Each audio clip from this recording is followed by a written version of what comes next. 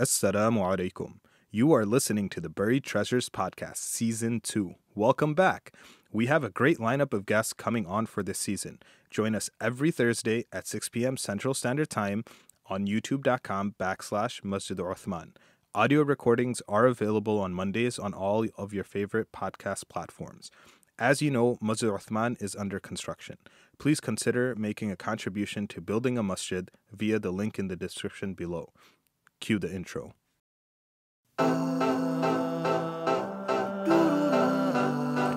Welcome to the Buried Treasures Podcast, brought to you by Masjid Uthman, where I interview a new guest every week to discover their journey. I'm Hamza Warsi. Bismillah walhamdulillah wassalatu wassalamu ala rasulillah wa ala alihi wa sahbihi wa man wala. Assalamu alaikum wa rahmatullahi wa barakatuhu. Jazakumullah khairan for everyone for joining us for the second installment of the biggest and best Bulls fan ever. He is now Team iPhone as well. MashaAllah. Mawlana Shamaas, how are you doing?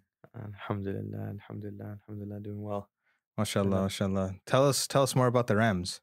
There's not much to say there, man. Nice, MashaAllah. So Mawlana, we left off. I wanted to backtrack a little bit about where we left off. You left off during speaking about the interview itself for the madrasa. You mentioned prior to that, you went for Umrah with your teacher. Right. I had a very particular question in regards to that. How much Quran were you able to recite to him during that trip? Bismillah, alhamdulillah, wa salatu wassalamu ala rasulillah, wa ba'd. In that particular trip, I had just finished memorizing the Quran before that, and that particular trip, myself and my Ustad Mawlana Haroon, we both went together for Umrah, and in that trip, we weren't too focused on reciting Quran to one another as much as we were just focused on reciting as much Quran as possible. Because if I were listening to him, I wouldn't be able to recite. And if he were listening to me, he wouldn't be able to recite either. Yeah. So we both just decided that we would try to recite as much Quran as possible. So our goal was to recite one Quran every single day. MashaAllah. That's what we tried doing. And mashallah, he was really good with that. And he wouldn't want me to say anything, but you can kind of connect the pieces to the puzzle. Myself, I tried my best, but sometimes it would be like maybe 2 days, or I would split it over 3 days. But I was trying to also recite just as much Quran as possible throughout the entire day. So we would wake up for suhoor, tahajjud. We would already be awake. We would have our suhoor prayer, fajr salah, recite some Quran, and then around ishraq time we'd go back to the hotel and rest right before dhuhr. Then dhuhr time, come back, pray dhuhr, and depending on how tired we were, maybe rest one more time after dhuhr, from dhuhr to asr, and then you're up from asr all the way basically till fajr. Oh, mashallah. And we would just try to recite as much Quran as possible. In Medina, that we were in Medina first. For the first 15 days we were in Medina, and then the last 15 days we were in Mecca. And that was a little bit more difficult because in Mecca you have Umrah and Tawaf, and in Tawaf it becomes difficult to recite the Quran. Myself, I was looking for the Mus'haf at times, reciting without looking for the Mus'haf, but it was just difficult for me to keep focus on that. And I felt like in Tawaf it was more important for me to do dua at the time. That's just what my sentiment was, and I kind of went with that. So in Makkah, I was reciting not maybe on a daily basis. Like I wasn't finishing the Quran daily, but maybe every third day or so. And I also did i'tikaf in the Haram as well, in Makkah, the last 10 days, and that was really something. It was completely different experience, something that I hadn't experienced up until then. I did i'tikaf in my local masjid, Darul Islam in St. Louis, Missouri. I did it twice, and then after that I did it in the Haram, and I think I did it one more time after that. But then after that, I really haven't been able to do i'tikaf like that, like 10 days where I've just stayed in the masjid, because I was on break in Ramadan, and you're just trying to spend as much time with family as possible. And now with Taraweeh, you have to go to different masajid, Mhm. And before I had the responsibility of Taraweeh, I was just a student memorizing Quran. So I didn't have to go lead in a masjid. But now you have to leave the masjid in order to Mashallah. lead Taraweeh, unless you do i'tikaf in the masjid, which you are doing Taraweeh, which can sometimes be difficult, for Hufad especially. They know that if you're in a different, you live in, for example, Chicago, and you have to drive 30 minutes every day to pray in like a small musalla or something like that. There's no way that you could do i'tikaf Mhm. unless you stay in the actual musalla itself. So that's kind of what happened with me. But the last time, like I vividly remember doing i'tikaf, was in Makkah. Mashallah, that's amazing. You've been leading now Salat Tarawih for probably what, 13, 14 years now? I would like to say so. So I finished memorizing the Quran in 2010, January 8th, 2010. That year when we went for Umrah, I didn't lead Taraweeh that year. Okay. I was just reciting Quran. But every year after that, I led Taraweeh unless there was a basketball injury prior to that Ramadan. So there, I sustained and it's not like, Yeah. NBA level or something. It was just pickup games with my friends. I remember very vividly this one time I was playing one on one with one of my friends in St. Louis, and this was the night before my sister's wedding. And at that time, I was really trying to lose weight. I had Mhm. gained a lot of weight, and I was like, yeah, I want to start exercising. That's when I really got into exercising and wanting to care about like my health and my well being, and especially me uh, going to the doctor and the doctor telling me, you really need to get this under control, otherwise this could be problematic for you in the future. So I started exercising a lot, and any opportunity that I had to get in some cardio, I was always looking for that. And so my sister, uh, her wedding was the very next day. The wedding reception, the nikah was already done. So the very next day we were supposed to have an event, and I remember that night I had already worked out, but I had like a little bit of Chinese food, so the MSG and everything, and I was like, man, I just wasted my workout and everything. And then my friends were like, yo, we're playing basketball at the masjid. It was Friday night. Why don't you come play? And then I was like, I'm gonna go play basketball. And she's like, no, don't go play because you're gonna end up hurting yourself. Something's gonna happen. I'm telling you. I was like, no, no, no, I'll be fine. She's like, you don't listen to me. This. I was like, no, no, no, no, it's okay. Don't worry about it. I'm just gonna go play. And I went, and we had finished everything. Like we finished playing, no incident, nothing happened. And at the end, my friend was like, yo, I told one of my friends, I was like, yo, let's just play one on one a little bit. And we're like, all right, yeah, let's play one on one. And I remember we were playing, and it was like first to 7 or something like that. We were just messing around. Yeah. And so he was winning, and I was like, okay, I got to turn it up a little bit. And in turning it up, I ended up rolling my ankle, and I rolled it really badly, Oh like man. really badly. I hadn't felt that type of pain. I've sprained my ankles before playing football as a kid, but that kind of pain, I never rolled my ankle in that fashion. Yeah. So, and this was like 2 weeks prior to Ramadan as well. Oh wow. I was just back from Madrasah, or maybe a week prior to Ramadan. I want to say this was like probably 2012, I think. It Mhm. was 2012. Can't really remember. But I ended up rolling my ankle, spraining it really badly. I thought I tore something or I broke something, and I ended up going to the ER, and they did an x-ray and all that good stuff, and they're like, okay, you just have a really bad sprain. You need to stay off this thing for some time. And I couldn't even stand and pray. Oh no And way. then I Oh, go home and I'm in crutches, and then my sister's like, "What did you do?" And I'm just sitting there in bed, and I'm just like, I messed up my ankle. And she looks at my ankle, and she's like, "I told you not to go out." And she's mad at me at the same time. She's feeling sorry because it's like all bruised and like yeah. nasty looking. And I remember that I was on crutches the very next day. Everyone was like, "What just happened? Yesterday you were perfectly fine, and you're supposed to be giving the speech at your sister's wedding, and here you are in crutches. Like, what's going on?"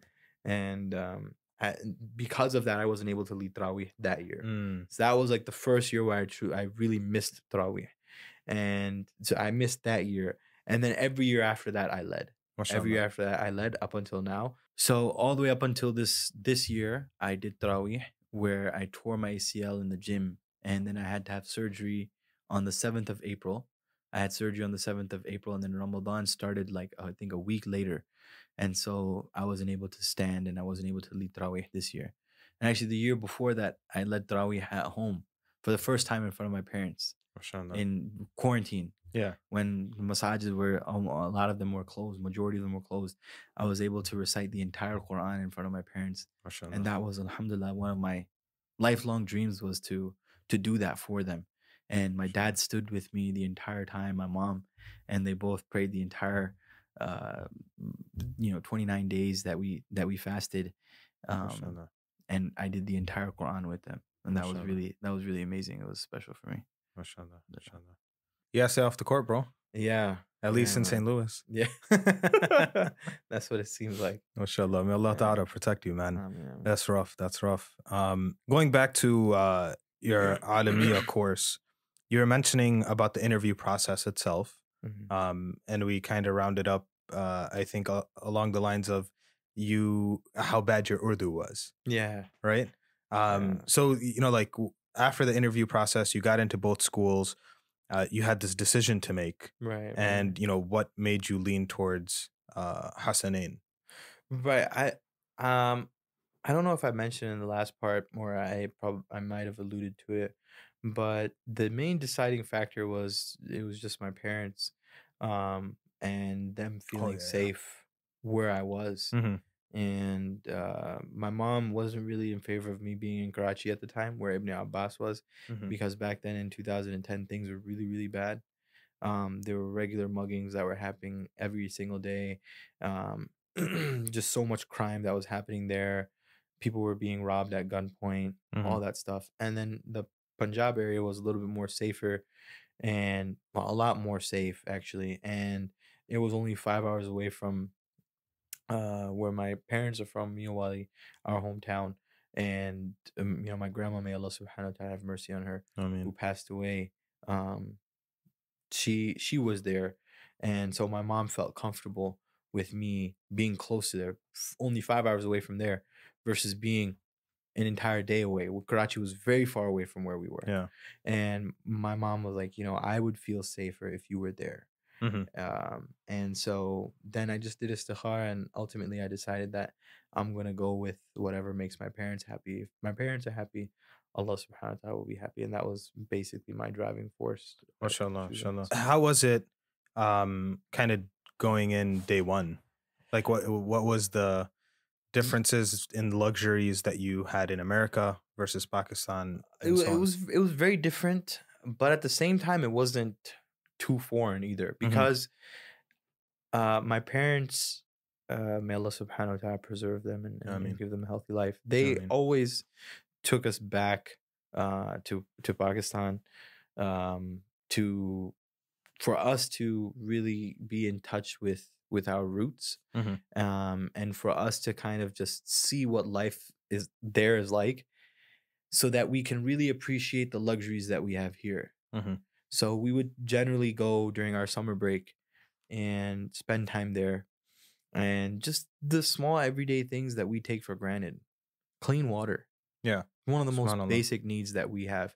Over there, you can't drink water from the tap. Over here, we don't drink water from the tap that much either anymore. But like, just the clean water that you have to boil the water. It's not easy to get clean drinking water over there. Electricity, Mm-hmm. something that we rely upon. We don't even think too much of losing power.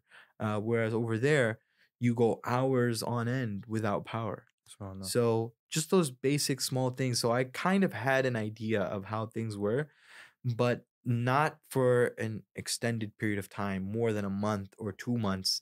That was what was difficult for me to wrap my mind around, Mm. was that I'm here for an extended period of time. Back then, as kids, whenever we would go, it was always, okay, I'm just here for a month and then I'm going to go back home. Yeah.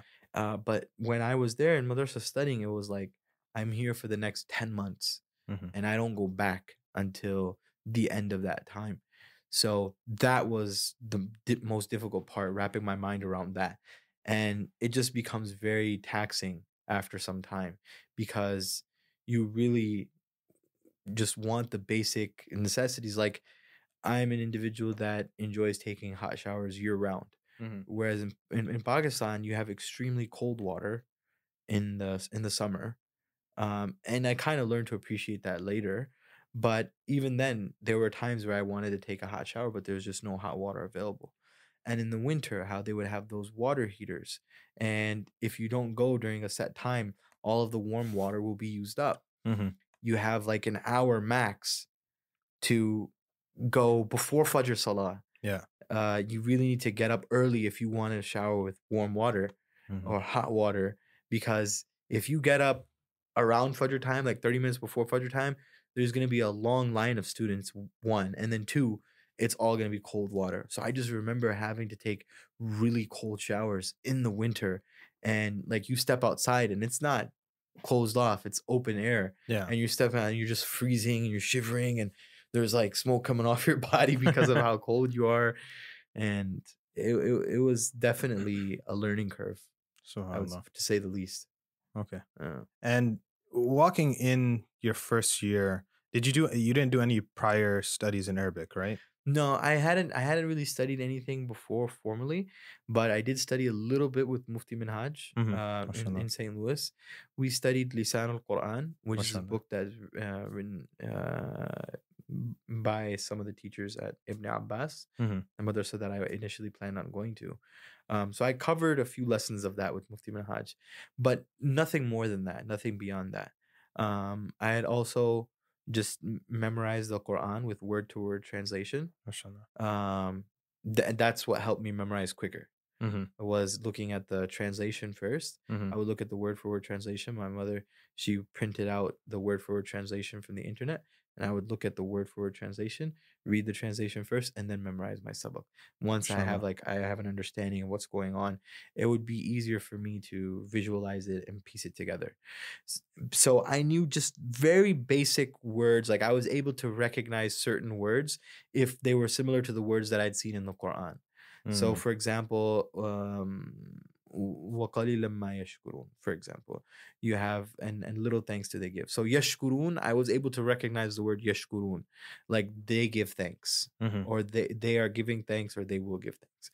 I was able to recognize that. But if you were to say something like ashkuru, or yashkuru, Mm-hmm. which is from the same root word, I wouldn't be able to recognize that because that's not the same exact word that was used in the Quran. Mm-hmm. So it's not like I had studied anything that would have really helped me too much. Yeah. It's just I was just familiar with the Arabic language. Like my level of Arabic is probably the same level of Arabic that somebody in an Islamic middle school has done.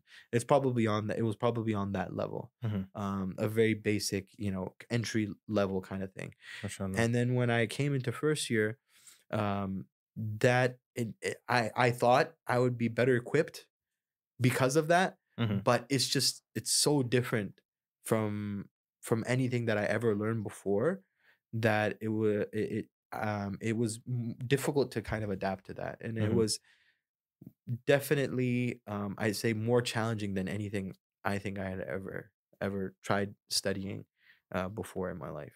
Okay, MashaAllah. Yeah.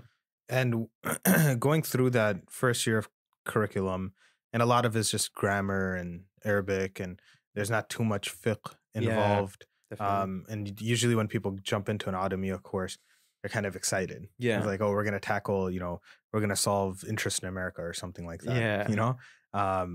But when you went into it, you're studying Arabic. Was that kind of like disheartening or anything like that, or was it just, no, I know I need to do this, and then I'm gonna move forward to more in-depth and detailed subjects? I think I took it one step at a time. Okay. So I knew that in order for me to understand fiqh, in order for me to understand tafsir, explanation of the Quran, hadith, any of these other sciences, I first need to really grasp the Arabic language. Mm-hmm. And if I can do that, if I can grasp the Arabic language, then all of these other doors of knowledge will open themselves up for me. Mm-hmm. So I just focused on, okay, here's the time that I have. And this is what our teachers, they instilled within us as well, that this first year of yours, because the Hasanain curriculum is a lot different than a lot of other madaris.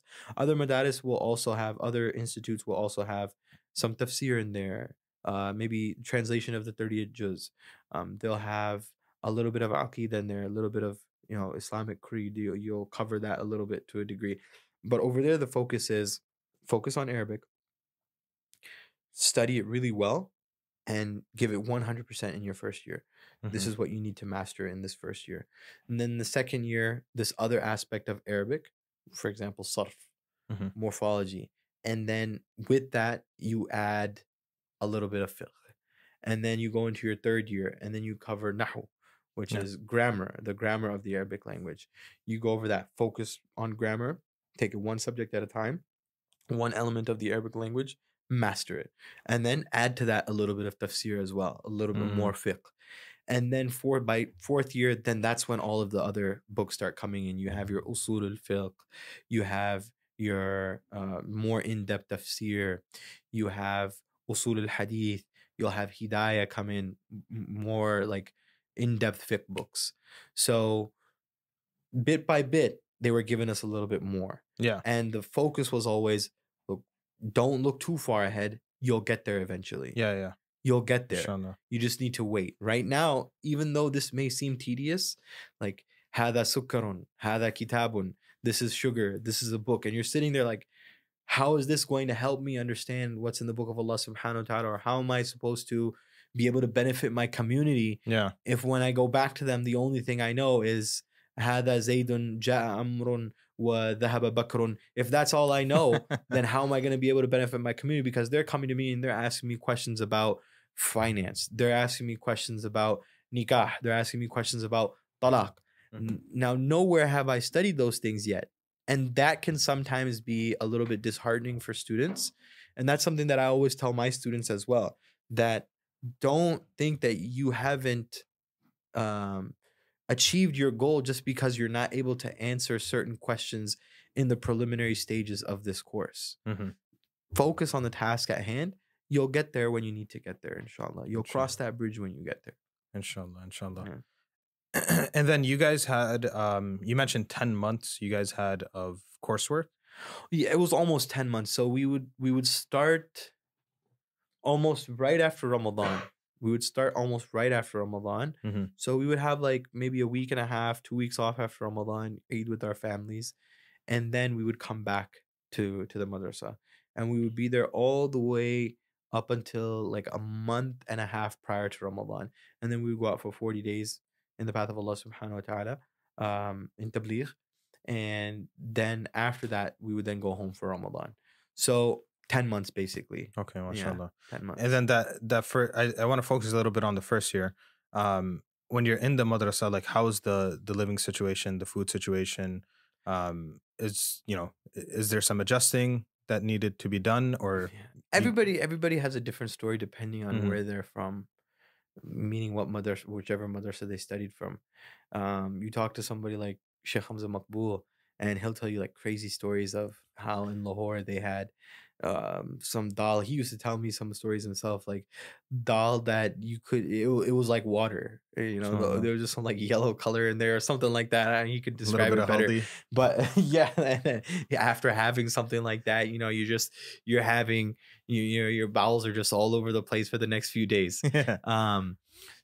There's that, and then there was kind of what we had, which was, I would say, the higher end. And the reason for that was because Mawlana Tariq Jamil Sahib, his belief was that in order for students to really focus and study well, they need to be able to eat well. And we need to make it seem as if they're as home as possible. And the way that we do that is we give them meals that are prepared in a manner that seem home cooked. So he really went out of his way from when I was there. Like if you talk about like Mullah Bilal Ali Ansari's time when he was there initially in the initial stages, then I'm sure it might have been different. But when I went there, it was 2010 onwards. From that point onwards, I actually, the stories that I had heard from my teachers and from the ulama over here was very different from what I saw over there, because there were good meals, right? Food that was actually tasty. We didn't have like cockroaches in our food and like insects crawling out of the rice and stuff like that. And we didn't see any of that. We would have like chicken 2 to 3 times a week, sometimes even beef, And I remember one time, Mawlana Tariq Jamil Sahib himself, I wasn't there at the time. I think it was either before I got there, I believe. But it's a very famous story in the legacy that is Hasnain, that Mawlana Sahib, one time he entered the kitchen where they were making chai. And he wanted to see what kind of chai the students were drinking. and he took a drink of the chai, and then he puts it down and he says, "What is this? Like, the students are drinking this?" And they said, "Yes, the students are drinking this." He's like, "No, this isn't good enough. You need to add more milk. You MashaAllah. need to add more milk. Make it the way that you would make it at home. MashaAllah. It needs to be in a way that anyone who comes, it's as if you're drinking chai from home. Don't short these students on the milk. Yeah. Add milk to it. Don't make it like all water and patti, like put some milk in there."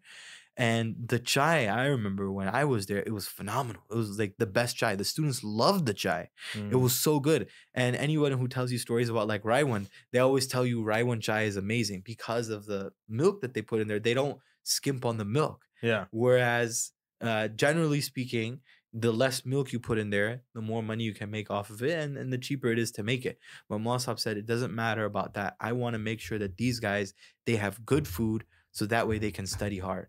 So that was, alhamdulillah, one of the blessings, that one of the many blessings that Allah subhanahu wa ta'ala had given us as students over there in Hasnain, that we didn't really have too much of a problem. And the students, they enjoyed eating food there. And even for breakfast, the first couple of years I was there, we would just have chai and cake rusks. But then they, in the third year or fourth year that I was there, they started having like chane and like halwa sometimes with roti, and like a full-on breakfast in the morning. That way we had 3 meals from the madrasa. And it was decent food. Of course, you had your like veggies and stuff in there too, but it was all cooked well, and it was pretty good. And some of the other madaris that we had seen, it was a little bit different, because obviously the overhead there's so much more. You have more students, and maybe they don't have as much funds, or maybe they don't feel like it's necessary to allocate funds to that particular purpose, whatever. But that's something that Mossab himself believed in, because as a student in Raiwand, he tells stories of how for 6 months they only had one particular dish. It was like one vegetable for 6 months. That was specific to that season. And then the next 6 months, it was just one vegetable for the next 6 months. So the entire year, you just have two things. It's like you're eating, one half of the year, you're eating green peppers. Second half of the year, you're eating like onions. That's what it was for them. He said that 6 months of the year, this is what we were eating. 6 months of the year, this is what we were eating. He's like, I remember how difficult it was. And for him, coming from the background that he was from a wealthy, established family, he said for him, it was very difficult. He's like, I don't know if anybody could do that nowadays. Is that sacrifice even necessary nowadays? Like, instead of making that the sacrifice where students get sick and they're on their beds and they can't study because of some indigestion, why not just give them good food that's cooked well, so that they can sit in the masjid and they can study for a longer period of time? So that was his belief. And even till today, in the madrasa, if you go there and you see, the food is still prepared very well, mashallah. MashaAllah, MashaAllah. Jazakallah khairan for sharing that. So when you were finishing off your first year, going back to America, Right. and then coming back, was that difficult? Difficult in what regard? Difficult in the sense where you come back home, you come to St. Louis, and the comforts and luxuries of being home. You've been separated from your family for so long, from friends, from the community. Was it easy going back? You were just like, no brainer, I have to continue studying? Or was it a little bit more difficult going back to madrasa? Going back to madrasa. So I remember when I went back to St. Louis that very first summer, it was 2011 when I went back. And I remember I get home, I land in Chicago. MashaAllah. And so I land in Chicago, and I'm transiting there, and I go through customs, and they give me the whole workaround, like, what do you do and what were you doing there for this period of time? I told them I was studying. I was straightforward with them. I don't have anything to hide, right? I was like, you guys are just doing your job and whatnot. So it was very brief. And then they're like, okay, you got your connecting flight, you're good to go. My connecting flight to St. Louis, just like a 30-minute plane ride, 45-minute plane ride, really quick. I'm there. And I remember the first time there was some confusion. My dad actually wasn't there at the airport to pick me up, because one of my friends called and said, oh, they wanted to pick me up. And then so instead he came and he picked me up, and then he went and he dropped me off at home. And It was actually my friend that I was supposed to go and study in Ibn Abbas with, MashaAllah. Hafid Umar, Mawlana Haroon's younger brother. So MashaAllah. he came and he picked me up. He was really excited to see me, and he picked me up and he dropped me off at home. And I remember going home. I'm meeting my parents after like 10 months. I'd never been away from them for that long. Mm-hmm. Like, if we had gone to Pakistan before, my mom was with us or my dad was with us, somebody was with us, Yeah. right, at all times. So for that long a period of time, I had not been away from them for school, nothing. And I remember coming home and giving them a hug, saying salam to them and everything. And then I went straight upstairs to my room and I just sat down and I just kind of look out the window. And I was just like kind of just taking it all in. And I just sat down and I was just thought to myself, I was like, man, we truly are blessed here in America and we just don't realize it. Mm-hmm. Like, it just and it hit me right then and there. And I was just sitting there in an air conditioned room. I don't have to worry about when is the power going to go out. Yeah. In Pakistan, one of the very first sentences that I learned in the Arabic language was in qata'at al-kahraba, that the power went out. The reason why I learned that sentence first was because it happened so often over there. So you just add, and that's kind of what we did in Madrasah. Like, Ya akhi, kayfa taqulu, how do you say this? And then they would tell us, okay, this is how you say it. So I would say, like, kayfa taqulu, the power went out. And then somebody would tell me. And because that was one of the first things that happened. Well, I get there and it's like the power's out every hour or sometimes 2, 3, 4 hours. And this is Faisalabad we're talking about, one of the major cities in Pakistan. And if this is the case there, imagine all the smaller rural areas, the small villages where, our hometown is. We're from a small village. And when I would go there to visit my grandma, we would 5, 6 hours without power. And so I come home and I'm sitting there and I'm just thinking to myself, like, wow, we really are blessed. And then I tell my parents, I'm just like, man, like the blessings. And I took a nice hot shower. All in the entire time, I'm just in awe of, like, wow, like, how different is life halfway across the globe? And this is a luxury that is afforded to a person who makes bare minimum, like who makes the minimum wage. This is the luxury that is afforded them. And over there, this is a luxury that even the wealthy at times, they can't even have it, because if the power goes out, what are you going to do? If you okay, you may have a generator, but then even for that generator, it requires fuel. What happens when there's a fuel shortage, or when there's a gas shortage over there? So everyone, no matter the amount of wealth that you have over there, you're always fighting for these things that we don't even think about over here, that are what we consider like our basic needs. And so I'm just sitting there and I'm taking it all in.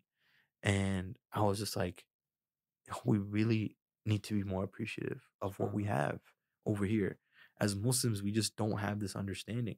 And having been removed from it for so long, I felt like it made me appreciate those things so much more, just the finer things in life. And then I went for Salah and I met up with all of my friends. It was just like one of those things where we just picked up where we left off. And they were just like, hey, man, what's going on? How was it? How was your journey and everything? And at that time, Mufti Minhaj had left the community and he came back here to Chicago. He moved back here and we didn't have an imam at the time. And I remember after my first year of studying, they gave me a khutbah. They gave me the Jummah khutbah. And I gave the Jummah khutbah and they're like, okay, we want you to do the Eid khutbah as well. And so I did the Eid khutbah as well. And in my mind, I was thinking, when I saw that and all of my friends, they were sitting there and they appreciated that. It made me feel, and my parents were very supportive of that. And they appreciated it as well. My grandma, she would travel back and forth. May Allah subhanahu wa ta'ala have mercy on her from Pakistan to the States.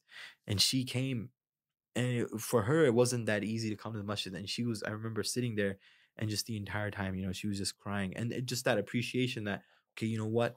I'm doing something that is meaningful here. And a lot of times my advice to my students and just anybody who's seeking knowledge is that a lot of times you're able to see the fruit of your labor, but a lot of times you're not able to see it as well. And when you're not able to see it, it doesn't mean that it doesn't exist. It's there. You may not find it where you are currently, but you'll find it elsewhere. Guaranteed you'll find it elsewhere. Mhm. Just keep doing what you're doing. And Allah subhanahu wa ta'ala will show you. Sure. You know, but for me, I was blessed enough to see it so quickly.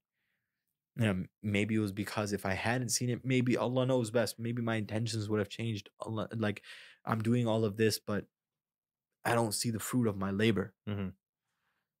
So not seeing the fruit of your labor doesn't mean that you're not successful or what you're doing is the wrong thing. It's just that sometimes we need to wait it out a little bit more. So for me, going back to Pakistan Yeah. to study, it wasn't a difficult move. Not that year, at least. Yeah, mashallah. A couple of years later down So the road, it was getting a little bit difficult. So when did it become difficult? It got difficult in my third year. Okay. I was halfway through. Yeah. I was halfway through. I was going back for my third year. And I remember going back with one of my friends, Mawlana. He's in Indiana. He teaches over there as well with us, part of the board and everything, mashallah. And him and he was senior to me, and by a couple of years, from Canada. Mhm. And he came over Canada and he was transiting in Chicago. Mhm. And I came over from St. Louis and I was transiting in Chicago, and our flight was together to Pakistan. Sure. And then I remember we were on the flight together, and I don't know what was, it was just, it's not that I didn't want to study anymore per se, but it was just like, I didn't really feel like going back to Pakistan. It was hot. It was summertime. And then I was just dreading, you know, the lack of power over there and electricity. And all of that was just getting to me. And I was just like, man, I don't know if I'm ready for this just now. Yeah. And I was telling him the entire time, man, I don't know why. You know, I should have taken a little bit of a longer break or something. I should have asked for more of a break. And I remember landing in Lahore airport and just telling him, man, I feel like getting on the next flight and just heading back. Oh, wow. But that was only because of how used to I had become of the blessings that we have here, the Sure. basic necessities that we have here. I was just so used to that I was like, man, because that year I was here for a longer period of time. Got it. I took like an extended leave, an extended break, and because of that, I feel like maybe it just psyched me up a little bit. And because of that, I wasn't really able to focus. So we have Eid al-Adha break, which is almost like so Ramadan finishes, and then very soon after, you know, we would have our Eid al-Adha break. And I remember that year I actually came back to the States for our Eid al-Adha break, even though it was only 10 days. Oh, wow. And I didn't even tell my parents about it. I just booked my ticket. Yeah. And I remember talking to my dad. I was like, Dad, you know, what do you think if I came back, you know, during the break like that? He's like, yeah, beta, it'd be good. But, you know, like 2 days traveling here, 2 days there, that's like 4 days. And then you only have 6 days. And then, Yeah. you know, you're going to tire yourself out. So like basically what you're saying is if I could get like a little bit more time, like 20 days or something like that, you think it would be worth it? He's like, yeah, then I think it would be worth it. Yeah. And then I was like, okay. So then I went to my teacher, Shaykh Ramzi. I was like, look, you know, I really want to go home. And I want some extra time off. Like I want another week off. Yeah. And he's like, it's okay, you know, just go. Mashallah. Because we would only go once a year. Yeah. Whereas everybody else in Madrasah, they were from Pakistan. These guys would go home every break. And we would have at least 3 to 4 breaks throughout the year. You'd have the Eid al-Adha break. You have December break. And then after that, you know, they could go home if they wanted to for the weekend or something like that. But we were there the entire year for like 10 months. And then we would go home once a year. And so Shaykh was like, you more than deserve it. I was like, okay, I'm going to go. So I booked my ticket. I don't tell my parents. I don't tell anybody. All the way I land in Chicago, then St. Louis. I grab a taxi. Oh, no way. From St. Louis. I go all the way home. I pay the taxi guy. And then I get out of the cab and I go to the front door. And I remember it's a Friday. Yeah. It was a Friday. And I rang the doorbell. And I see my dad. And we have this glass door. And I see my dad standing there at the basement stairs. And I know the conversation that is happening there. He's asking my sister whether or not she ordered pizza. Because that could be the only logical explanation of somebody showing up Friday night ringing the doorbell. So I know he's asking. So he stops there, and then he obviously gets an answer, you know, that is not in the affirmative. Yeah. And he comes to the door and he opens it up and I stand off to the side, like I'm kind of hiding off to the side. And then my dad comes and he looks outside and I'm like, surprise. And he's like, oh, he's like, you're here. How did you get here? And what's going on? Like, he's like, I just spoke to you a couple of days ago and you were in Pakistan. Is everything okay? Yeah. Like, he's like, what happened? Why are you back? Mm. And then I gave him a big hug and everything. He was excited. And I was just like, yeah, Dad. I was like, you know, you said if I could get 20 days, I could just come home. I was like, I got 20 days and now I'm going to be here. And I remember that it was October. And I came back and I spent that break here. And it was really good for me just to kind of recalibrate. And then after that, you know, spending more time at home. And then, you know, my mom was so excited too. She was like brushing her teeth at the time, getting ready for bed. And she was like, oh, you know, and my chachu was over as well. He's like, is everything okay? You came back. I was like, did something happen? I was like, no, nothing happened. I'm fine. I just wanted to give everybody a nice surprise. Mashallah, And then after, you know, spending 20 days here and there, the Adha break here, I went back. And then that's when I was like, okay, you know, I got this now, inshallah. And then just push through it. Mashallah. And you were mentioning before too that you combined your 3rd and 4th year and your 5th and 6th. Correct, because the curriculum at the time for Hasnain was 8 years. Okay. It was 8 years. And the thing was that going back and forth so many times, that was one issue. The second issue was we were facing a lot of issues at the like with customs? With customs. Okay. It was really annoying. And every single time, like, we would sit down for like a good, they would just have us, they would have me wait for like a good 20, 30 minutes, just waiting. And then the questioning wouldn't be, it was the same questions every single time, like 5-10 minutes of questioning. And every time my answers were always the same. They're like, okay, what do you do there? I told them I'm studying this, that. What does your dad do? What does your sister do? Okay, yeah. Just take that basic information. Okay, all right, you're good to go. But every single time it was getting more and more difficult, more and more difficult. And then we get like these travel advisories. It's better not to travel to Pakistan. It's better not to travel for US citizens. It's better not to travel to Pakistan. And also our families telling us, like, you know, how much longer are you going to continue to go there? It's not easy to be gone for such a long period of time. And it was becoming difficult.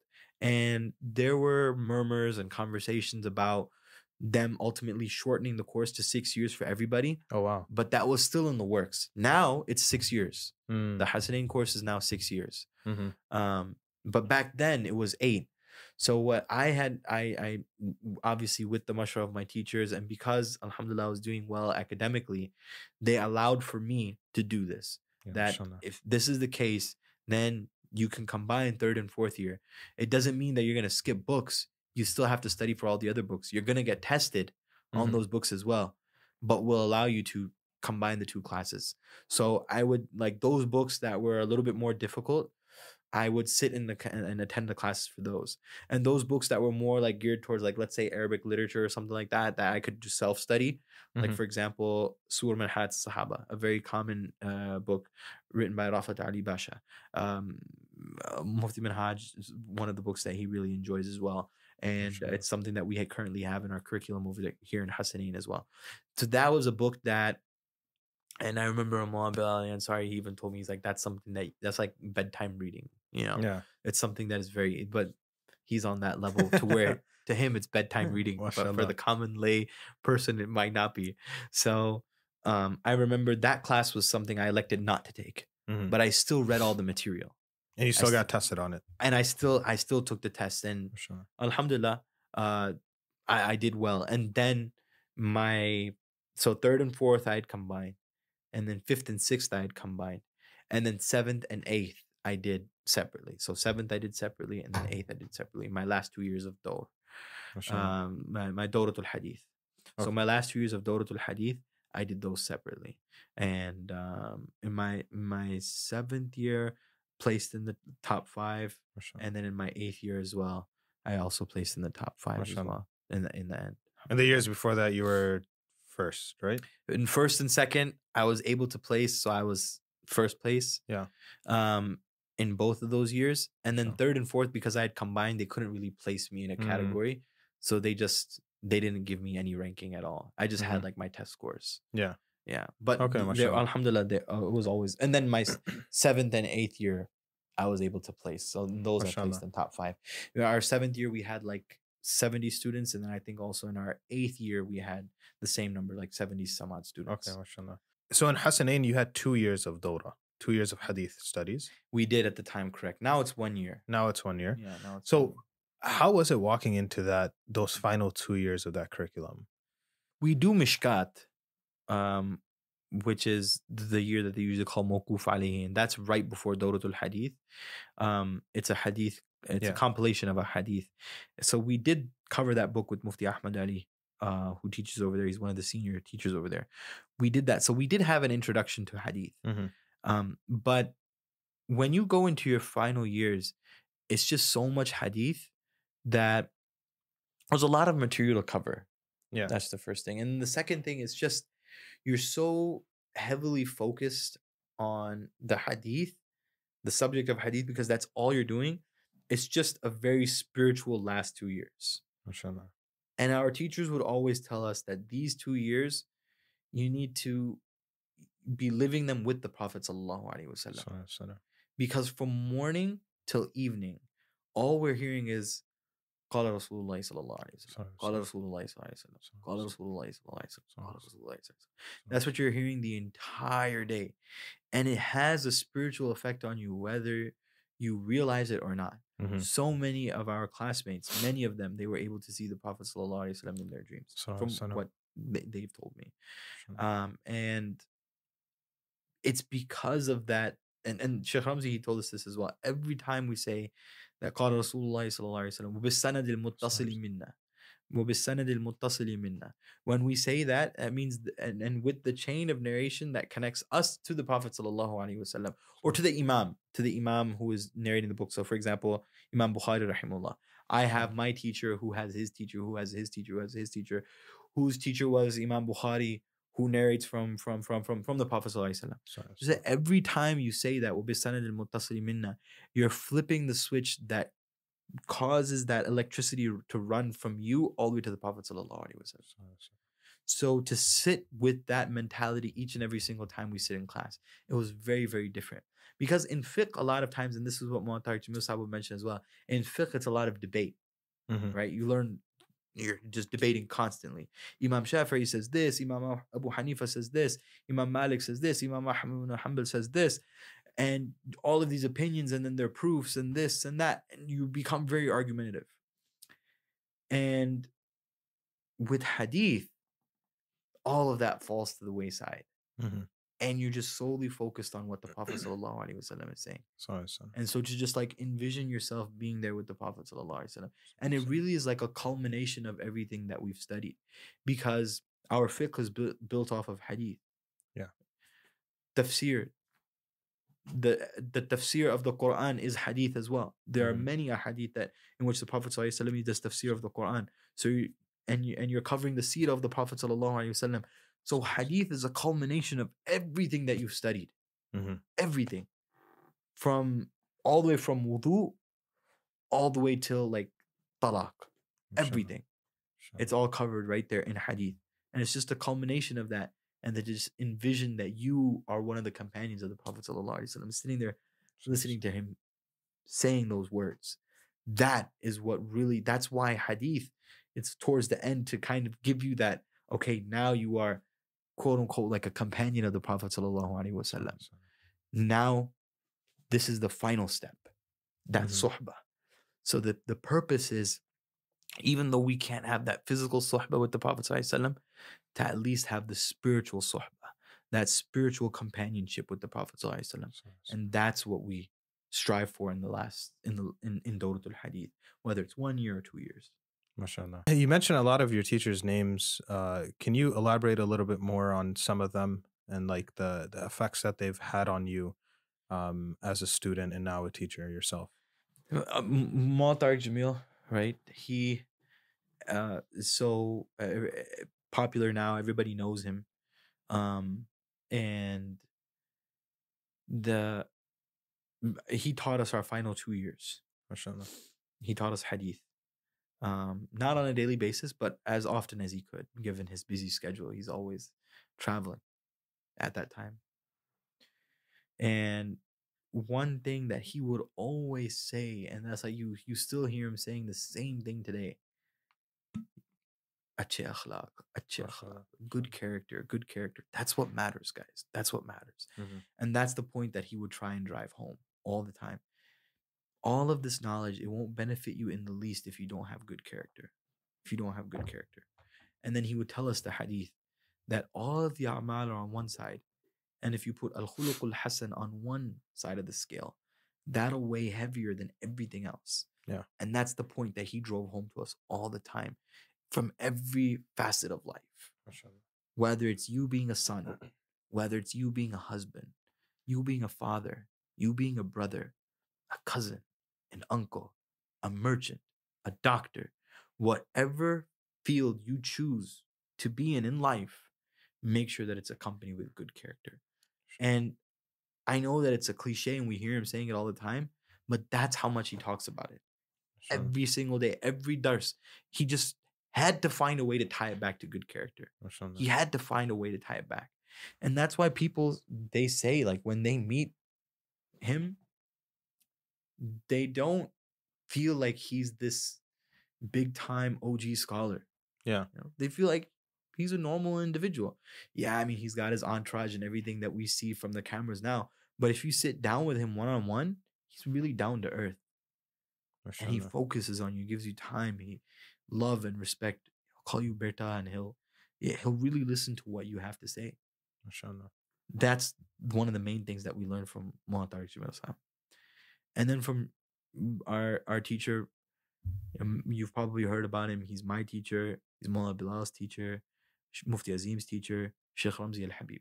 MashaAllah. Shaykh Ramzi Al-Habib al-Tunisi. His story is just crazy. He came to Pakistan at the age of 16 years old from Tunisia, not knowing what to expect. He had spent time in the path of Tabligh in Tunisia. He told his parents, I'm going to Pakistan. And his dad was so enraged. He was like, what do you mean? Like, you're leaving all of this behind. Why would you go there? Yeah. Like, Pakistan of all places, you're gonna go to the Hajam to learn the deen. Like, you're gonna go to non-Arabs to learn the deen. Like, what are you doing?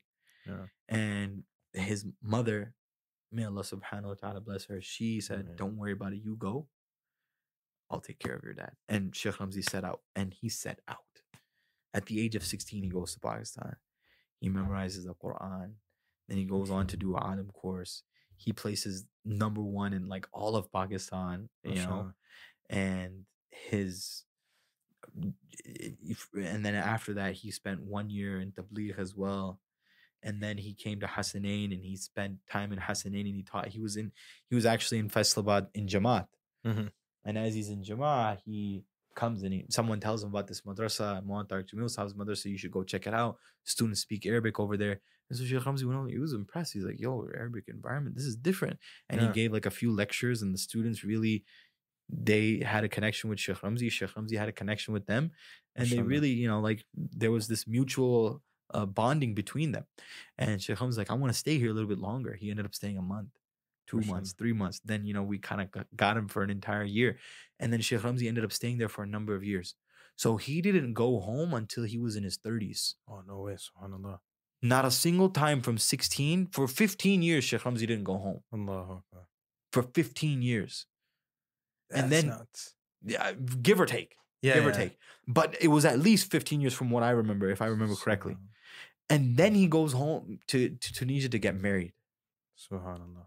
He gets married and he brings his wife to Pakistan as well. And he's still there. Now he's Shaykh al-Hadith there. And he teaches Bukhari there. MashaAllah. And you can see it, the amount of respect that Shaykh Ramzi gets. MashaAllah. The amount of love that he gets. And the amount of care that he has for his students. MashaAllah. He, in the middle of the night, his house is inside the madrasa, it's attached to the madrasa. And at 1 o'clock, 2 o'clock in the night, he'd just be walking around checking on the students. Just making sure that is there somebody that needs my help? Is there somebody out there that, you know, he may be sad or hurt or something like that, and he needs somebody to talk to? This is the Shaykh al-Hadith walking around doing that. So humble. And he would play soccer with us after Asr. Oh, mashallah. Yeah, and mashallah, he would be one with the students, and you would really feel it. He would go swimming with us. Mashallah. And from him, I learned how to be a friend with your students. And not to, and in the class, yeah, you have that persona of being a teacher. But at the same time, that doesn't mean that you need to be this uber big time sheikh where you're unapproachable and your students always have to be in awe of you and they can't approach you and they can't have a one-on-one an open heart conversation. They can't. Right? That's what I took from Shaykh Ramzi. And then we have Mu'awwad Baydullah. Mu'awwad Baydullah, he's also Shaykh al-Hadith there. He teaches Bukhari. And anyone who you ask, he is just the softest person you've ever met in your life. MashaAllah. Just so soft. And when he speaks, his speech is sweeter than honey. MashaAllah. Never will you ever hear him raise his voice. MashaAllah. And you know how with Umar radiallahu anh, it was said that he was so loud. But when the ayat came down, when the verses came down, لا ترفعوا أصواتكم فوق صوت النبي. Do not raise your voice over the voice of the Prophet ﷺ. He would whisper to a point where the Prophet ﷺ would have to lean in and kind of listen to what Umar radiallahu anh was saying. And that's how careful Umar radiallahu anh was. We would always have to lean in and listen to what Mu'awwad Baydullah Sahib was saying. Because he was so soft spoken. Not because he was weak or feeble, not because of that. Yeah. But because he was just so soft spoken. MashaAllah. So soft spoken. Won't get angry, mashallah. Very rarely would we see him get, very rarely. Like, he's true, like there are those individuals who don't get upset, but they're still animated. Like even myself, like I'm animated right now. I'm kind of loud. But he didn't have that. He wasn't animated. He wasn't loud. Just very quiet. Not because he was feeling weak or anything like that. But that was his temperament. MashaAllah. And from him, like, you take that. You take how to be soft and caring like a mother. MashaAllah. MashaAllah. And then Mufti Ahmad Ali. You had Mufti Ahmad Ali. He was the head Mufti of the Madrasah. He still teaches there. And from him, we learned the art of debate. From him, we learned what it means to truly be knowledgeable. He teaches Hidayah, okay, which is an advanced fiqh book. And it's every dars in Nizami, every madrasa has to have Hidayah. It's a book that you have to study. Yeah, if you tell somebody that you haven't studied Hidayah in a madrasa, they're like, well, what did you study? That is our fiqh. How did you not study that? And you have an ibadah, you have text, and then underneath that you have explanation of that text. And then you have like, okay, Imam Abu Hanifa says this, his two students say this, Imam Shafi'i says this. The proofs of Imam Abu Hanifa, this is Imam Abu Hanifa's proof, this is Imam Shafi'i's proof. Okay. And then this is what the author says, was sahihu, and the correct goal is, sometimes he'll allude to that, sometimes he won't. Mufti Ahmad Ali didn't need a book to teach. I tell you this without any exaggeration. Like, there are legends that we hear about, like you hear about individuals that, like Imam Abu Hanifa rahimahullah, for X number of years he prayed Fajr with wudu of Isha, right? We hear something like that, but this is something that we saw with our own eyes. He would literally, he taught us the 3rd volume of Hidayah. He would literally come to class, sit down, and he'd just say, read from the book. And he wouldn't ask for a book to be put on his desk. He would just sit there, cross his arms, like, Hanji Pado Bhai. And then the guy would read. Okay. In this masala, Imam Abu Hanifa rahimullah, his opinion is this. In this, Imam Muhammad says this. Imam Abu Yusuf says this. Imam Shafi'i says this. Imam Abu Hanifa, this is his proof. Imam Abu Yusuf, this is his proof. This is what Imam Muhammad says. This is what Imam Shafi'i says. And the Muftabihi opinion is this because this. And he had the ability to take the most complicated part of the book, the most complicated text, and make it the easiest part of the entire book. He just had that innate ability to teach. That's what we took from him. So each ustad, they had their own flavor that they kind of put into that dish, which is the student of knowledge, right? And it's just our job to take from them as much as we possibly can. MashaAllah, MashaAllah. And how was your... And these, mind you, these are just some of the teachers, right? These are just some of the teachers, the more senior teachers. So many other teachers that have different things to offer. Mullah Zubair, he also taught us Sahih Muslim. Mullah Arif, he taught us Jami' Tirmidhi. The memorization power that individual has, you know, I probably haven't seen anything like that. And Mullah Shahid Jawaid and Mullah Habib, all of the teachers that I have failed to mention, And just because, for the sake of brevity, we just can't go over all of them and all the qualities that they bring to the table. But each one, they bring their own flavor. And that's MashaAllah. kind of the beauty of what we see in the Sahaba radiallahu anhum as well. The Sahaba, how each one took like a different trait from the Prophet sallallahu alaihi wasallam. Sallallahu. That's beautiful, mashallah. How was it leading up to your graduation? So for me, towards the end, the madrasa in Indianapolis was already established over here. My friend that I mentioned earlier, Mawlana, he had came here a couple of years prior to that. I graduated in 2016, so he came here in 2013 or so.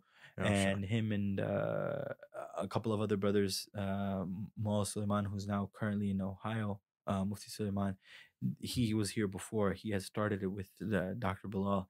They had started it together there.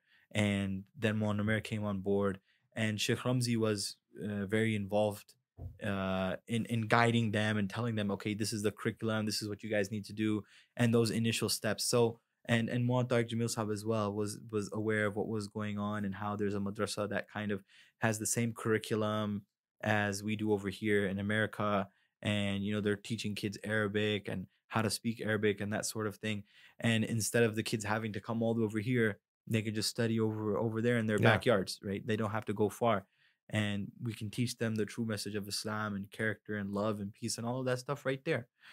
And so at the time, they only had 3 teachers. So they were short-staffed.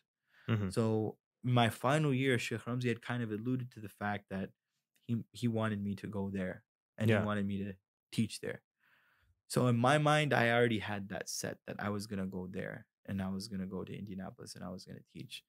And then I discussed it with my parents as well. And, it only being 3.5, 4 hours away from home, they're like, maybe that's a good thing for you to kind of get out of the community a little bit and away from home and kind of make your own niche. And then after that, maybe somewhere down the road, come back or something like that. Just try and test the water, see what's out there. Yeah. It's good for your growth. It'll give you good exposure. You're going into something, a well, a fine oiled machine. So that's what I had in my mind. And prior to graduation, the reality started to set in that I was going to leave this place that I had called home for the last 6 years. And now I was going to quote unquote go out into the real world, where I wouldn't have the love and tutelage of my teachers. And I wouldn't have this safe haven to fall back onto. If I had any issues, these teachers that I can rely on and kind of go to and have a shoulder to lean on when I need one, that wouldn't be there anymore. It was a bittersweet moment, because at the same time I was like, well, now I finally get to go home and I get to be closer to my parents. Instead of seeing them once a year, I can see them once a month now, right? And just make the drive down to St. Louis. But at the same time, I was like, man, I want to study some more. So my conundrum was, I wanted to study more.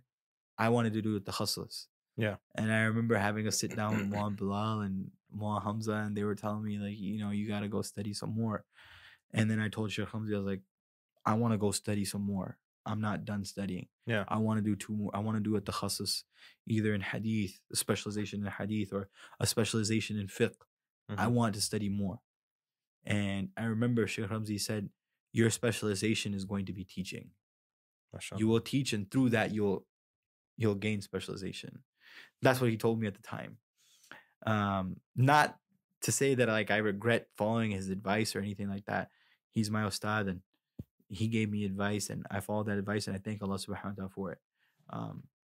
I was able to come here, and I was able to benefit from Mufti Abrar for about 2 years. After from 2018 to 2020, basically, Mufti Abrar gave me permission to participate in the classes. Yeah, so I would commute. 1 week I would be here in Elgin, and I would attend the classes there, and then 1 week I would attend online. And then obviously with the pandemic and everything, then we just went online completely. Yeah. But I was able to participate in the classes, and I really benefited a lot. I mean, Allah subhanahu wa ta'ala bless him. You had him here on the podcast as well. Amazing individual. Love him to death. And You know, if I had gone and done takhasus, I wouldn't have been able to build that ta'alluq with Mufti Abrar. And I really, you know, from the bottom of my heart, I really do. With Mufti Abrar, I feel like I have a special ta'alluq there with him, and that wouldn't have happened had I not followed the advice of my ustad. Absolutely. So a lot of times I feel like in the moment we may not know what's good for us, whereas somebody who's older and more wise, they have a more broad picture of the world. Mm-hmm. Whereas us, a lot of times we just have tunnel vision. Yeah. And we're just like, we become so focused on a singular aspect. Sure, that may have been beneficial for my own personal gain. Me going and studying for 2 more additional years, I would have benefited a lot from that personally. But the relationships that I built in those 2 years that I was teaching, I wouldn't trade those for anything. Mashallah. In those 2 years of teaching, 2016 to 2017 and 2017 to 2018. Those students and those relationships that I built, you know, money, all the money in the world can't buy that. Mashallah. And it's all thanks to, you know, just listening to your teachers, being obedient, listening to your parents. And it was that trust that allowed me to make that transition from alim course into teaching and into being an imam and into giving khutbahs and doing all that stuff. That transition was made easy because my ustad had faith in me. Mm-hmm. And he said, no, you can do this. This is something that you definitely can do. So I remember on my graduation, I can't remember the exact date. I can't remember the exact date. And the hadith, however, I finished my final hadith in Bukhari in April of 2016. I think it was April 6th. It's the same day as my brother-in-law's birthday. But if he sees this, he's gonna get upset. He's like, how could you forget? But I have it written in my copy of Bukhari at home. And we finished, and then shortly thereafter in May, we had our graduation ceremony, I think. Or I think it was April that we had it. And I remember that I told everybody back here about me graduating and everything. And one of the things that it hit me, and it made me feel the same way I felt when I had started the journey. Mm-hmm. In the last part of the podcast, I had mentioned that when my uncle, he dropped me off and I truly felt alone. Yeah. Like I didn't have anybody. It was that same uncle that showed up on my graduation day. Allah. Just him. Mashallah. And I still felt alone because I was like, you know, my family's not here with me to celebrate this moment. And it wasn't like streamed online or anything, like the Zoom and all that stuff. We weren't really Zoom savvy back then. So no one from my family was really able to participate. But at the same time, you know, I didn't really tell anybody to come either. Mm-hmm. I didn't want to inconvenience my dad, you know, with his work and everything. And then my mom, I don't know if this is how the setup was going to be and everything. So I was like, whatever, you know, it is what it is. I'll just, you know, my uncle that was there who dropped me off is the same uncle that was there towards the end, kind of thing. And it was just funny how that comes full circle. I never actually thought about that up until now, that same uncle that dropped me off in the beginning, he was the same one that was there all the way towards the end. You know, may Allah subhanahu wa ta'ala bless him. But in my heart, I didn't feel anything bad towards my family for not showing up or anything. Yeah. I understood, you know, that so far away and everything, it's not easy, obviously, just picking up the entire family and going for like one event or two for that's gonna span over a few hours. And the other issue was that we weren't 100% sure when it was actually going to happen either.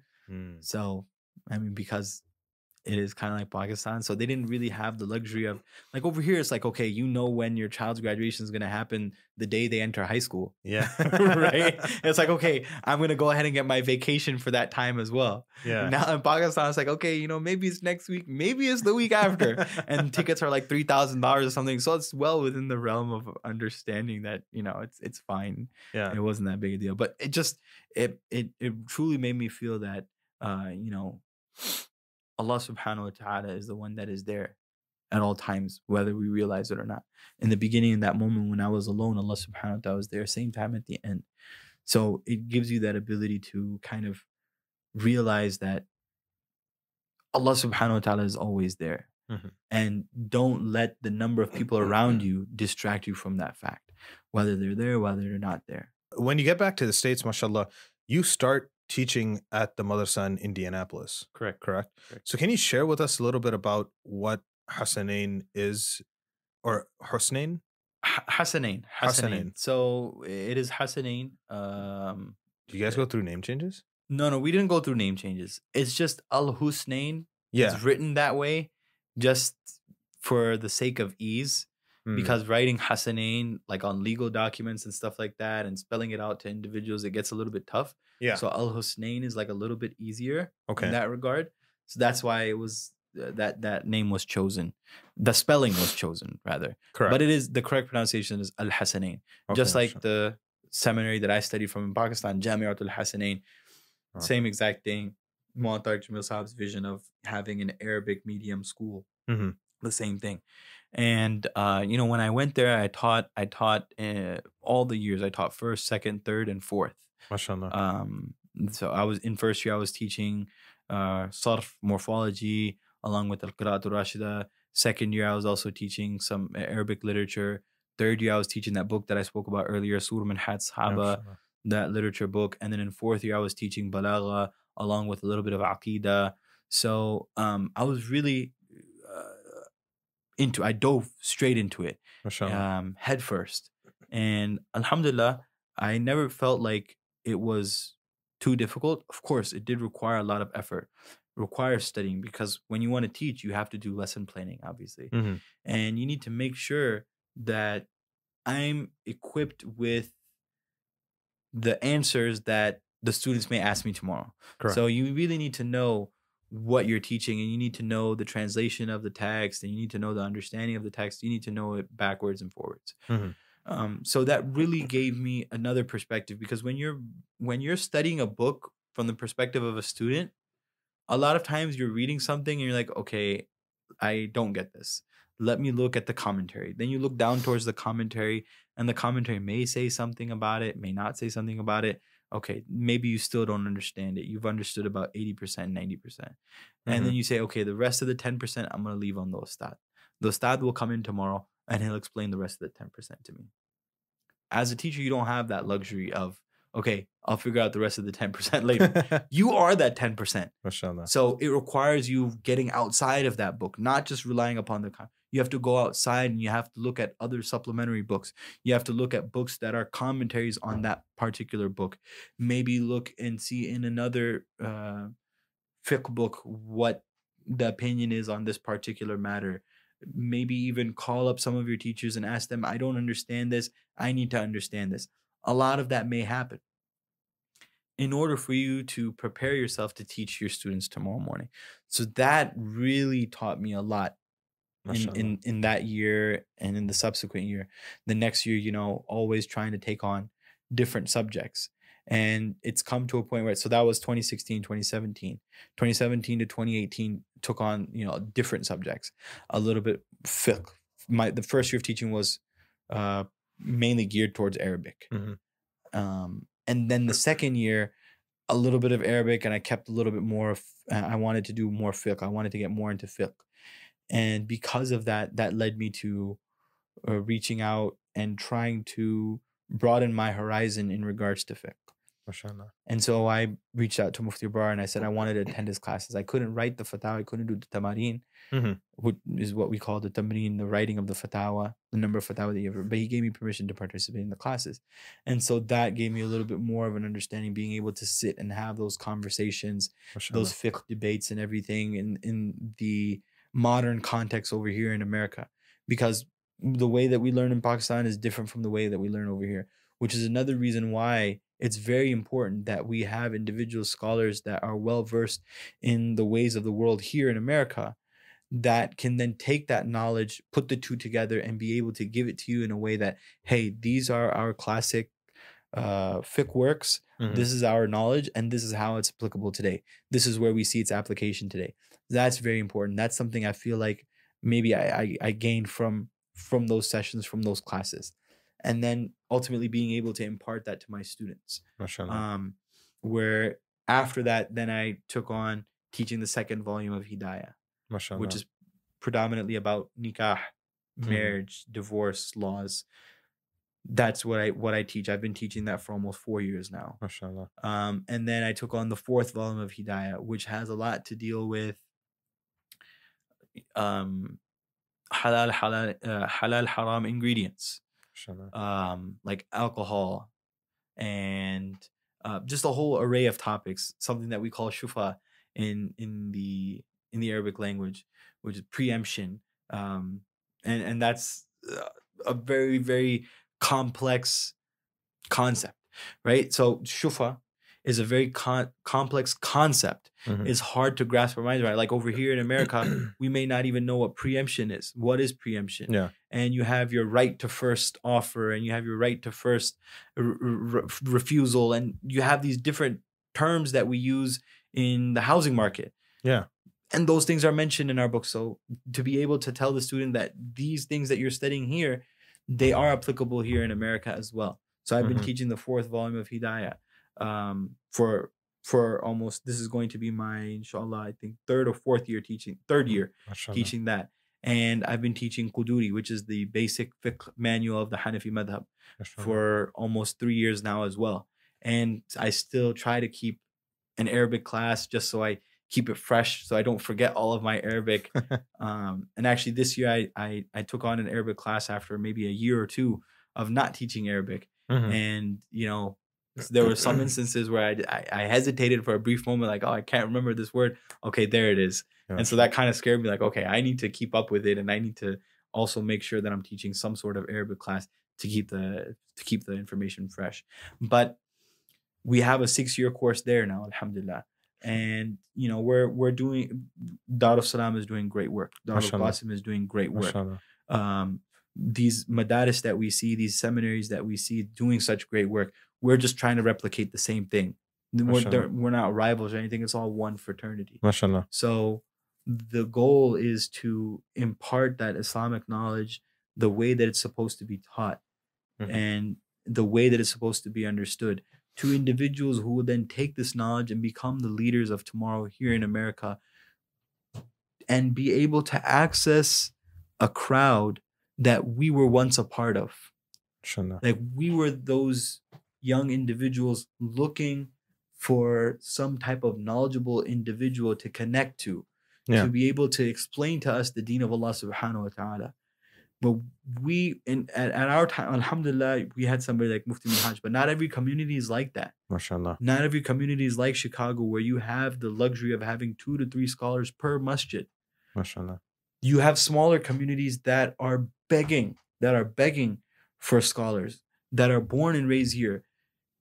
People that understand the youth here and are able to connect with them, and that are able to explain Islam to their children in a manner that their children understand it. And that's something that we didn't have. And so all of these different madaris and seminaries that we see, they're all working towards that. And each one is khair. And so that's what we're doing in Hasnain. Our approach is a little bit different than some other madaris, with the stress on Arabic, and making sure that a child is able to converse in the Arabic language, because our philosophy is that if you're able to speak the language, then you'll be able to understand it better. And you'll be able to understand the Quran better. You'll be able to understand the hadith better than if you just understand it, but you can't really speak it. It strengthens an individual's language when they're able to speak it and when they're able to understand it. So alhamdulillah, that's what we're aiming for. And now we have almost 10 full-time teachers that teach the Alim course. 2 Hifz teachers, and then we also have 2 staff we have a cook, and then a cook's assistant as well. So alhamdulillah, we have, Allah subhanahu wa ta'ala is allowing the madrasa, the seminary, to grow. We have around 85 students now, including Hifz and full-time Alim course. The dormitory and everything there, alhamdulillah, we're working on trying to expand, inshallah. Something that we ask everybody to make dua for, that Allah subhanahu wa ta'ala accepts what we're doing and allows it to grow and flourish with khair. Ameen. Inshallah. Ameen. So as somebody who's, mashallah, studied overseas and has now been teaching for the last 5 years or so at a sister madrasa from the one in Pakistan, would you advise anyone to go and travel overseas to study? That's a tough question, because for me myself, like, I went and I studied overseas. If I would tell anybody not to go overseas, it would be for the reason of just not being able to survive in that environment, and just things being a lot more difficult. Mm-hmm. Just the quality of life, and how, if they were to do that, that may become a hindrance in them trying to ultimately study, and maybe they won't be able to do it. And honestly, now here in America, we have individuals that have gone overseas and studied, and they're very, very good at what they do. Mm-hmm. So even if they were to stay here and study anywhere here, I don't think they'd be selling themselves short. So it really is about personal preference. And I think what it really boils down to is whether or not you're able to deal with the elements over there. Yeah. That's the main thing. Mashallah. Otherwise, when it comes to knowledge itself, I feel like over here we have a lot to offer, alhamdulillah.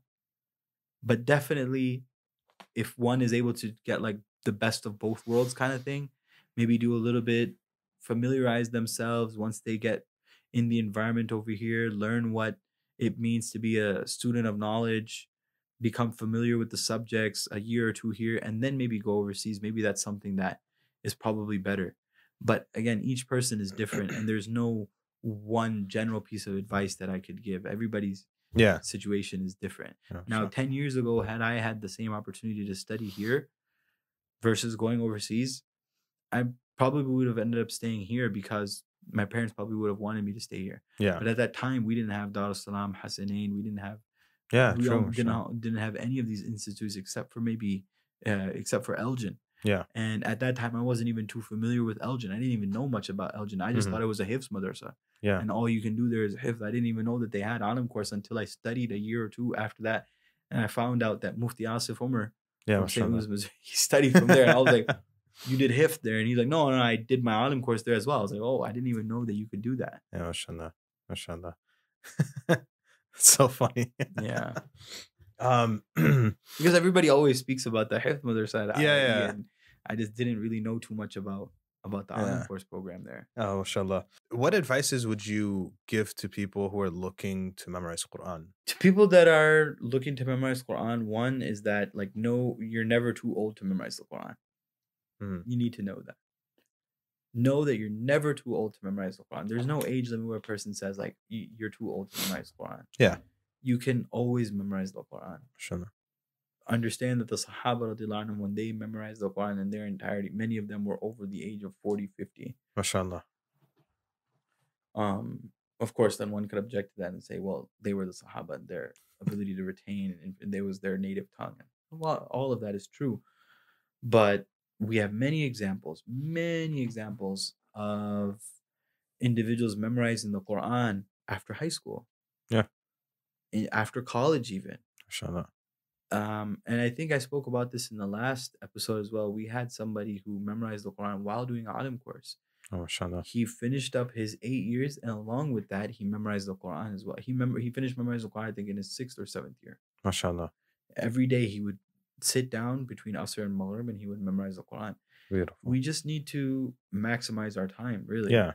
People say, no, I can't do it, or it's too difficult. I mean, if we cut out all the other stuff that is not really conducive to our time, then we'll be able to memorize the Quran. Now, imagine, I mean, I've never watched it, but so many people have told me about the whole, the series, Resurrection of, what is it called? The one on Netflix, the Earthroll, or Turkish thing? The Turkish, yeah. Yeah. So one of those episodes, somebody was telling me, is like 60 minutes or something like that. And there are like, I think there's 30 or 40 episodes per season. There's like a couple hundred or something episodes. Allah knows best, but like, even if one episode, just assume that one episode is 60 minutes. Yeah. And you have even 10 episodes per season. That's a lot of time. Yeah. That is a lot of time that you're spending watching something. Now imagine instead of watching that, you memorize Quran. Now, I'm not saying that everybody has to do this, but the only reason why I'm mentioning this is that individual who has an ambition to memorize the Quran, know that it's well within your ability to do it. You just have to cut out on all these other things.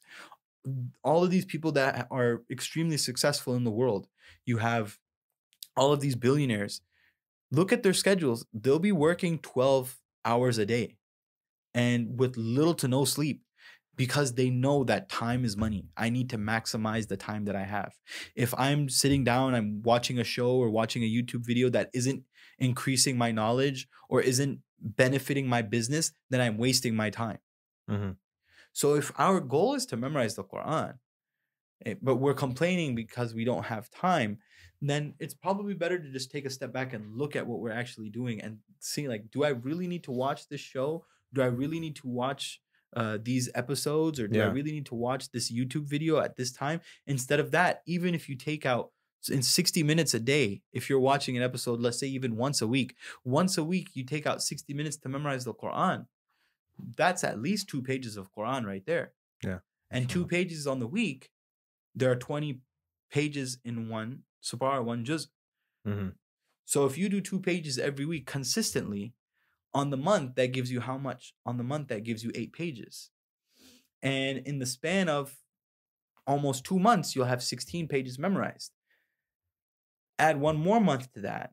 Add a half month to that. So in 2.5 months, you'll have 1 juz done. Yeah, sure. If you just spend 60 minutes once a week. And if you can't do 60 minutes once a week, then you split it out over the week. Yeah. 10 minutes every day. That's 70 minutes in a week. Right? So it's all just about time management, really. That's really what it boils down to. It's all about time management. If we manage our time correctly, we can achieve those goals that we set for ourselves. Inshallah, inshallah. And what advices would you have for somebody who's studying Deen or looking to go study? One thing is, don't ever shy away from that. The first thing.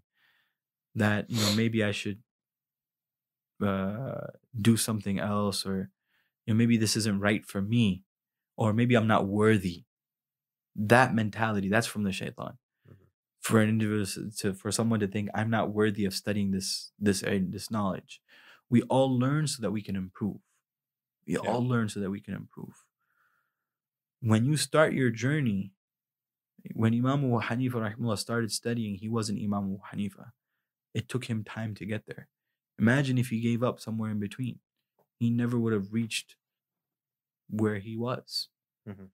So the same thing, when you have that ambition and that goal, don't step back from that thinking that you're not worthy. Allah subhanahu wa ta'ala has put that in your mind for a reason. And no matter the circumstances, whatever happens in life, with the way things are now, there's always some way that we can learn in some capacity, no matter what age we are. No matter what age we are. There are courses that are offered in the summer. There are courses like Miftah Institute. Really good friends of mine. All the Wahid brothers, mashallah, may Allah subhanahu wa ta'ala bless them. Ameen. What they're doing for professionals, to be able to study online on that platform, it's a good thing. That's something that is available. That's something that you can definitely do.